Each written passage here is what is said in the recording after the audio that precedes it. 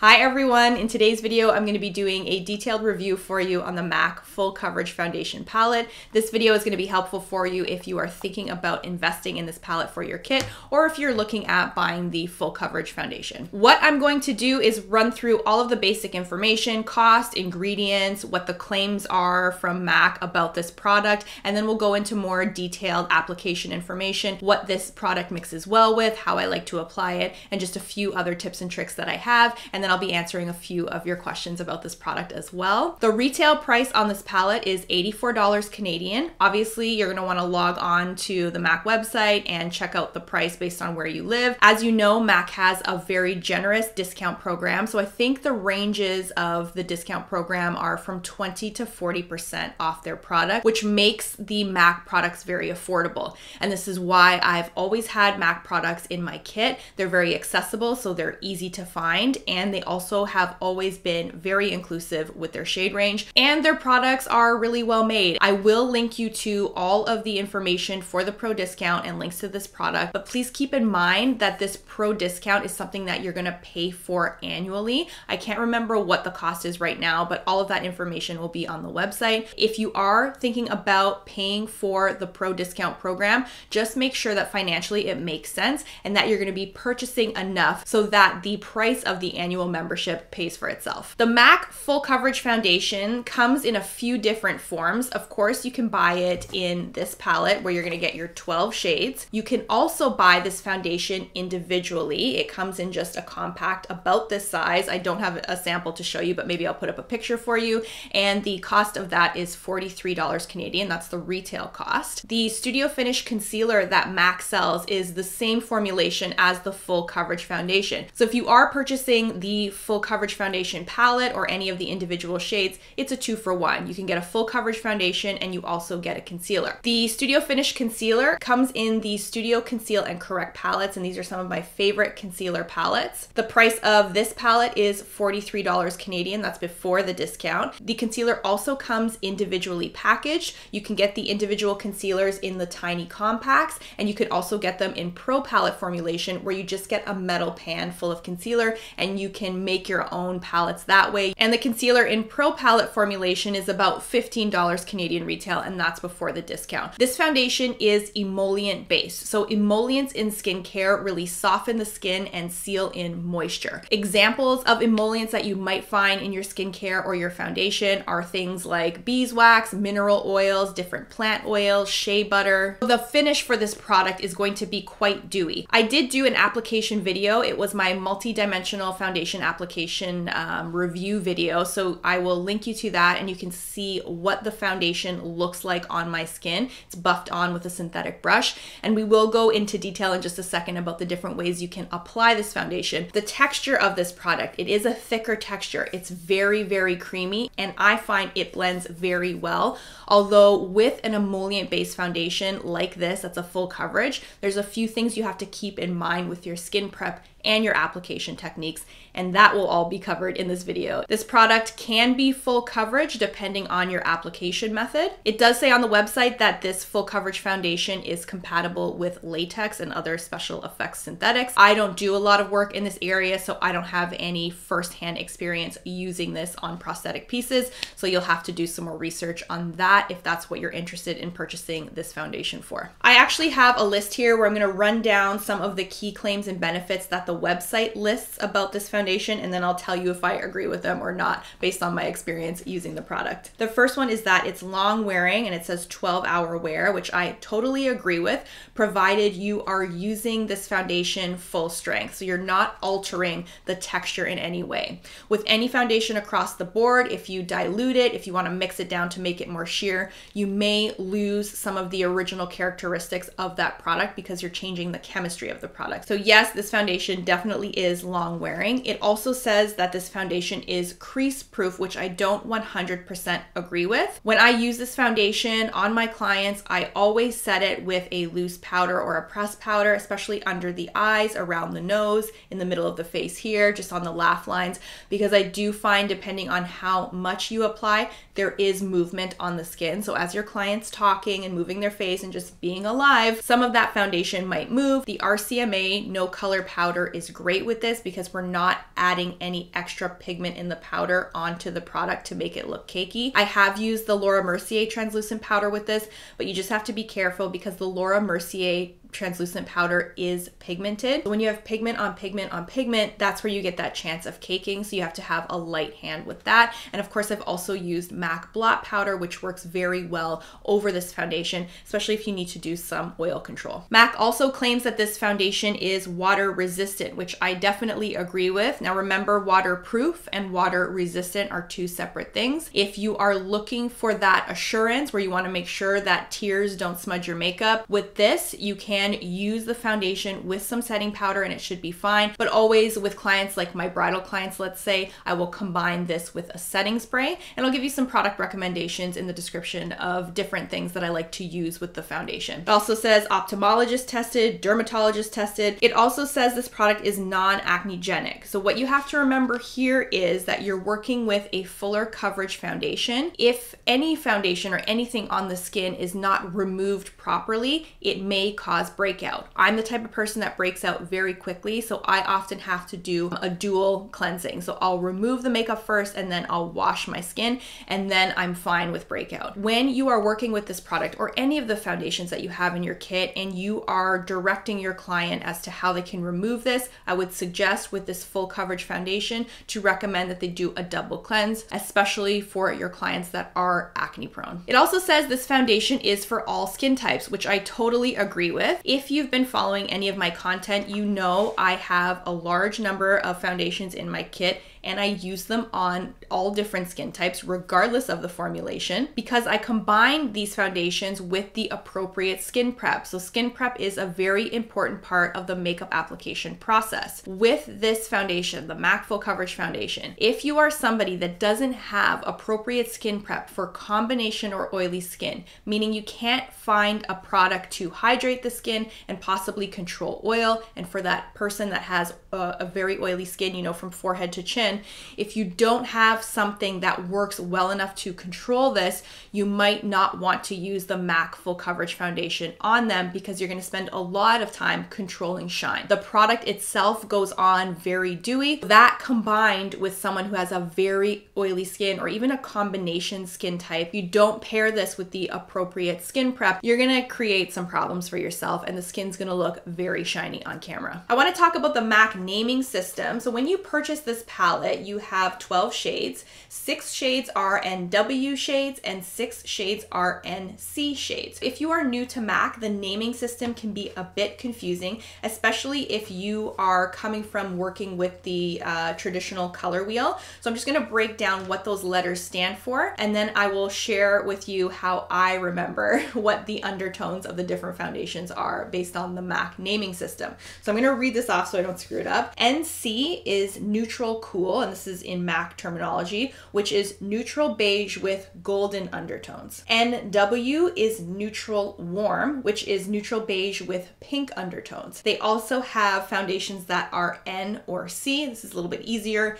N is neutral and C is yellow. How I remember this, because I see it as being the opposite of what makes sense to me based on the traditional color wheel, I think of NC as not cool, so it's actually warmer undertone. And then I think of NW as not warm, so I know the NW shades are cooler undertone shades. So that's how I've managed to keep the naming system that MAC uses straight in my brain. Hopefully this will work for you. What I want to do right now is just flip the camera over to the tabletop. I'm going to show you swatches of all of the foundations in this palette, and then I'm going to talk to you about what this palette is missing, a few things that you might want to consider adding, and then I will share with you some different application techniques, and I'll show you how you can actually change the consistency and finish of the foundation. Here's a closer look at the palette. So you have 12 shades in total. Your top row are your NC shades, so your warm shades. These are more yellow undertone. Your bottom row are the NW shades. These are your cooler undertone foundations. I have swatched each row of foundations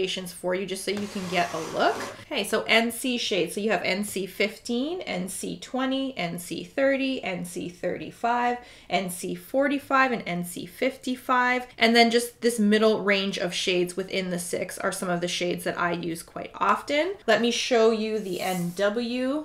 swatches. Turn it this way for you. NW20, NW25, NW30, NW40, NW45, and NW50. I find for myself, I tend to use this end of the shade range more just based on the types of clients that I have. Taking a look at this palette, there is a nice selection of shades, but this is not by any means a full shade range. Let's start with the lighter shade. For myself personally, I don't have a shade in this. So if you were going to be purchasing this, you would need to include some more fair shades. The full coverage foundation also comes in white in a single compact, so you may want to consider adding that. Of course, there are no neutral shades in this palette, so you would need to be prepared to create those. And then there's a whole bunch of really deep undertone shades that are not covered in this palette. The range that they give you is nice, but it's not deep enough. For deeper shades, if you wanted to include them in this formulation, I have something that I would recommend would be to get the Studio Conceal and Correct palette. This is the extra deep, and they also have one that is deep. Just double check the shades to make sure you are not purchasing any shade twice. Now, you may also have some foundations from different brands, like RCMA, for instance, is a more emollient based foundation. So you may want to supplement your deeper shades with something from another brand. But with MAC, you're going to have to purchase these shades individually, or you're going to have to purchase something like the Conceal and Correct palettes for those extra deep shades. What I would recommend looking at in terms of acquiring a full shade range for your kit, of course, you can start with this palette because you get so many shades in here for a very decent price. You can look at the individual shades of the full coverage foundation or the concealer. You can pick up these concealer palettes. You may also want to look at the lighter concealer palettes because there's a shade called W10, which is really great for fair skin. You can buy that individually or in the lighter Conceal and Correct palettes, and then also consider adding that full coverage in white as well, so you can lighten some of these shades. And then if you do want to deepen, you're going to be using something from this palette likely to deepen these deeper shades and then to also use on the skin as a deeper foundation. I do want to talk about packaging and how to work with this in your kit before we get into different application techniques. I love MAC packaging. I think it's very compact. It looks great in your kit. It's very easy to clean. The container that this palette comes in is really sturdy. You are going to very easily be able to wipe this down in your kit. My recommendation for this palette, and I have not done this at this point with this palette because I didn't have the materials in stock, but you may want to consider downsizing. When we downsize products into smaller containers, one, it's lighter to carry, and two, it reduces the risk that the original product is going to be contaminated. When you are working on your station, if this palette is left out and open while you're working and someone sneezes or coughs, this whole palette can very quickly and easily be contaminated. So if you are working with this palette, make sure you are closing it once you get out the product that you need for your application. Better yet, you may want to downsize into something like this. So this is an example of some RCMA cream products that I've downsized. I took a MAC, this is just their small palette. I added my own magnetic sheet, and then I took these tiny little tins from Z Palette. These are the smallest size they have, and I've depotted product from larger containers into smaller containers. So less product becomes contaminated when you downsize it into something like this, and it's very easy to handle and use, and there is more than enough product in here that you would need for your work on set. So consider that about packaging and products, especially moving forward when we need to make sure that we're keeping the products that we are using as hygienic as possible. You know, you have to think about what works for you. I use these MAC palettes. There's many different sizes that are smaller than this, so anytime we can downsize into something that is easy to open and close, that can stay closed on your station, and with packaging where the exterior can be easily cleaned, this is the ideal type of packaging for our kits. And of course, as you know, for application, you're going to be going in with a stainless steel spatula, which of course is going to be cleaned and disinfected into the product onto the palette. You can use a paper palette, or you can use another stainless steel palette, which has also been cleaned and disinfected. Let's move to how to apply this foundation. I'm going to take a deeper shade so you can get an idea, and I'll swatch this on my arm and show you how it works. There are a couple different methods that you can use when you apply this foundation. So we'll start with a brush. You can use a natural brush or a synthetic brush. I'll show you this using one of my favorites, the Real Techniques setting brush. This is a synthetic brush. With the synthetic bristles, it's going to absorb less of that product, so you can keep the foundation right at the top of the brush, and it makes it really easy to buff it on. So I'll just give you an example. The technique that I prefer for this method of application is a buffing technique with a brush, and this will give you sort of a light to medium coverage. If you need to shear it out with this technique, you can do that with that continuous buffing motion. Okay, so that'll give you the ability of thinning it out without changing the formulation. For this method of application, you'll have to see what works for you based on your technique and how you like to work. You can use a big brush, small brush, natural, synthetic, so experiment with that if you are thinking about getting this foundation or if you've already purchased it. If you want to apply this foundation full strength, full coverage, you can use a sponge and you can use a dry sponge, and that is what is going to give you that really full-on coverage. So dry sponge, full coverage with that. If you are going to be using a sponge, make sure you're using latex free so you don't irritate anybody that may have a latex allergy. If you're covering things like tattoos or scars where you need that fuller coverage, you may want to think about using a sponge. This foundation layers very well. If you needed to spot conceal, you can do that. You can do a lighter application and then go in and spot conceal where you need. If you are worried about this foundation getting really cakey on the skin, when you're using this much, there is a potential for it to get cakey because it's just a lot of product going on the skin. So you may want to try a combination of any of the techniques that I'm going to show you in this video to get that on the skin. If you're worried about caking or you find it's been caking in the past, you can start with just a lighter application and then go in and spot conceal with a little more full-on coverage with either a brush or a sponge. Another way to apply this foundation is with a damp sponge. So I'll show you the difference. You'll get coverage that is fuller than if you were to buff it on, but not as intense as just going straight onto the skin with a dry sponge. If you need to thin this out for an even lighter coverage, remember it's an emollient foundation, so you want to mix in something similar to shear it out. Something you could use would be the RCMA thinner. So I'll add a little bit on our palette here. The Embryolisse cream as well will work as an emollient if you want to thin out that foundation. Just remember you're adding extra moisture on the skin, so it has to be the correct skin type for that. I'm gonna just take a little of that RCMA thinner, and I'll put that up here. So this is a great way to really shear out that foundation.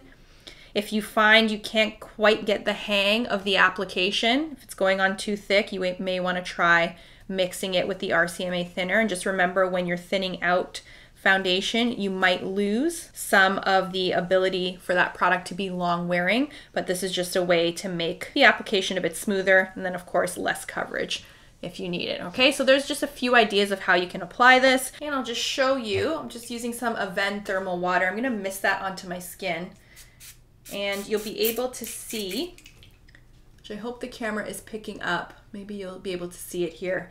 The foundation will repel water, so the water kind of beads up on the surface of the skin. There's a good example of how water resistant this foundation is. That should give you an idea of how to apply this foundation, just a few ways that you can do this. Experiment with a few different things, and just based on your technique, you know, there's no right or wrong way to do things. Just make sure you're being thoughtful with your application and think through things like remembering that this is an emollient base, and if you're gonna thin it out or shear it down, make sure you're using something that's going to work well with this foundation so you get a nice application if you do shear it out. Think about mixing different application techniques to get the look that you want. If you're finding it is too heavy on the skin, either try buffing it on with a synthetic brush, maybe try shearing it out, maybe try doing a very light coverage and then going in and adding more coverage with a brush or a sponge. These are all things you're gonna have to experiment with. I've always had this product in my kit in one form or another.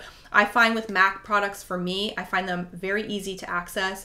I find the shade range inclusive. With this specific palette, you are a little short on those lighter and darker shades, but that's okay. You can supplement with other products that MAC has, or you may already have stuff in your kit to supplement with. But I'm a big fan of this palette. I think it's a great starter palette, and it's a great product to have because it can double up as a concealer and a foundation. And you also get the option to have have a full coverage foundation in your kit, which a lot of your clients may want for their makeup application, or there's going to be times when you just need to have fuller coverage for whatever reason. So you have that option. One thing I did want to mention before I answer just a couple of quick questions that you had for me. If you are having issues with this foundation going on and it looking patchy, remember with any foundation, especially with these thicker kind of emollient foundations, although they're very creamy and easy to apply, you still have to pay attention to your skin prep. This foundation, even if it's a drier skin, if there are patches of dryness on the skin, if it's a combination skin, if it's an acne prone skin, and there's little patches of skin that is not hydrated or moisturized properly,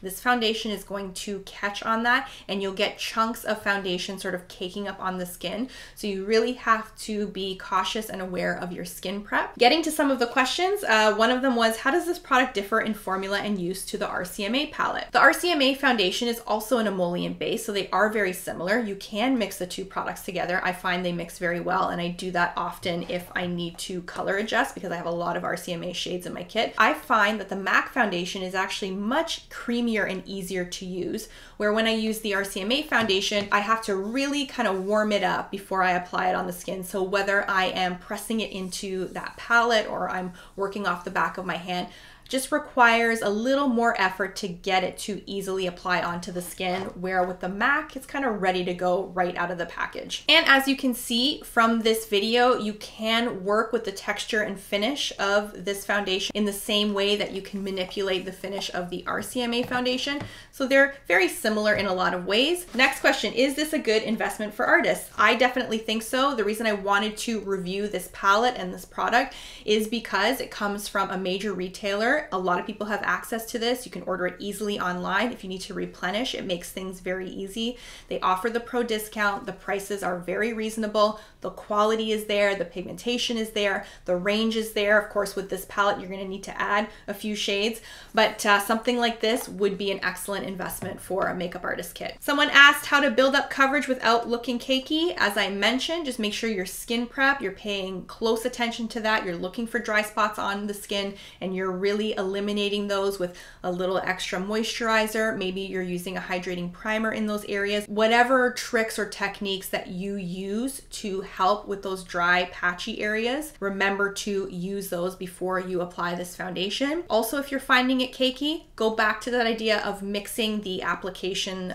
techniques. Maybe start with applying this foundation after thinning it out and then going in and sort of spot concealing where you need more coverage. This foundation can get cakey very fast, especially when you start adding setting powders. These fuller coverage, creamier foundations, there's just more bang for your buck. There's more pigment. The actual formulation is thicker, so there's a faster chance that this is going to be cakey. Really pay attention to your skin prep and your application techniques, and it's not necessarily about just going full on all over the face, unless that's your style of makeup application, unless that's what your client wants. For a lot of things, especially on camera, you might want to pull back and take your time to build that coverage up on the skin so it doesn't get cakey throughout the day. How do you touch up on set with this product? I thought this was a great question. When I'm using this on my clients, just my style and the types of jobs that I do, less is more for me. I am not necessarily going in and adding product every time I touch up. If it's a shine situation, I'll use like an empty brush or just an empty sponge and press away that shine. That's my first step. Then I will maybe move on to a blot powder just in specific areas. I try to only reapply in very small areas with this product once in a shoot, maybe twice if I need to, because again, it can get cakey very quickly. So I'm doing a lot of these tiny adjustments on the skin, adding powder only where I need it. I'm making sure my skin prep is 100%. If I have that combination or oily skin, I'm making sure to really lock down that skin prep and make sure I control that oil and shine, especially when I'm using an emollient based foundation. So think of all these little elements. Try not to really pack it on when you're working on set. Take baby steps with this when you are touching it up on set. That's it for my review on this MAC Full Coverage Foundation Palette. If you have any more questions about this product for me, you can put them in the comments. In the description, of course, I will time code each element of this video for you. and I will leave you with links to some of the products, the skin prep and setting sprays and setting powders that I use in my kit with this specific foundation. But as a foundation or concealer, however you want to use it, it's great for the cost, great quality product, and I find works really well for what I need it for. And I use it on a variety of jobs and different skin types. So I hope this was helpful for you, and I will see you on the next video. Bye everyone.